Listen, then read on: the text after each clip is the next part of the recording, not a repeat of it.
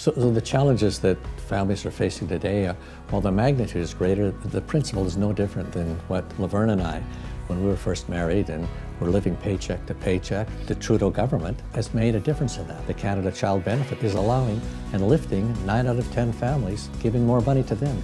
I'm going to deliver to the caucus the issues that this community has. I think I understand the issues pretty well, having lived here my whole life, having been able to represent the community in so many ways. An opportunity to work with Justin Trudeau and the federal team and the work that they're doing.